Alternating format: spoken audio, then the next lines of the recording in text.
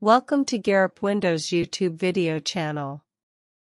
In this video, you will learn to open an ISO file with WinRar. Please note, all the required files links available in this video description. So, let me proceed now in detail. WinRar is one of the most popular compression tools that is used worldwide. This application allows you to extract the zip, RAR, and many different extension files.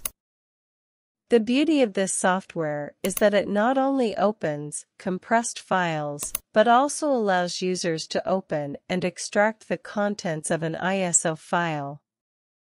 By default, when you install the WinRar application on your computer, ISO disk images are not associated with WinRar. That means double-clicking an ISO file will mount the ISO to a virtual drive under Windows 11 or 10.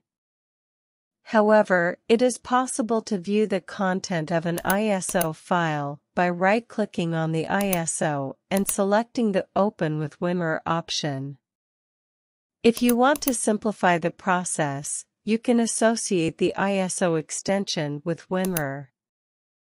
So when you double-click on the ISO, it will directly open the ISO file in WinRar. That means ISO will not be mounted automatically in the virtual CD-ROM on Windows 11 or 10. How to associate and open ISO files using WinRar. To associate and open ISO files through WinRar, download, install, and launch the WinRar tool. Then, click on the options and select Settings. Under the Settings window of WinRar, switch to the Integration tab.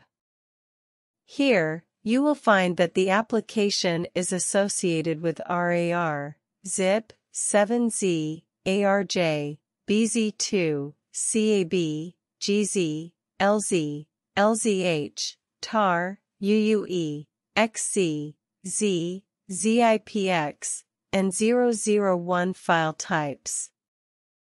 However, ISO remains unchecked by default.